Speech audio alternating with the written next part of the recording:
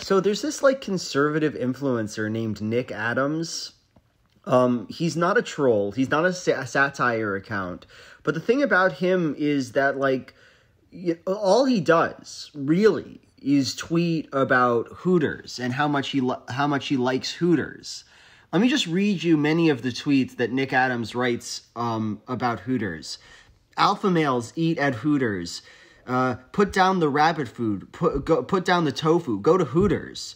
Put down the Fortnite controllers and go to Hooters with the boys. Everything's about putting down what you're doing and going out to Hooters. I am sick and tired of seeing beta males on bicycles crowding the road. Put down the almond milk latte, get off the bicycle, and drive to Hooters like a real man. Again, I have to emphasize, Donald Trump has acknowledged the existence of this man as a real conservative influencer, and he just talks about Hooters. Alpha male eat wings and drink beer at Hooters with the boys. Beta males nibble on tapas at Spanish vegan cafes with their wives. So don't go with your wife to the restaurant. Go to head to Hooters with the boys. Hooters and alpha males go together like peanut butter and jelly. This is all on like one day. This is all like what I am sick and tired of beta males and feminists trying to guilt alpha males out of eating at Hooters. What guilt? There is absolutely nothing wrong with eating at Hooters on a weekly basis, even with your family and kids. Not just with the boys. Not just with the boys.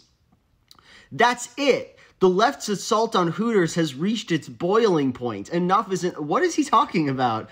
I am calling on all alpha males to support and eat at your local Hooters restaurant. We will not allow the left to harm Hooters. The left is harming Hooters.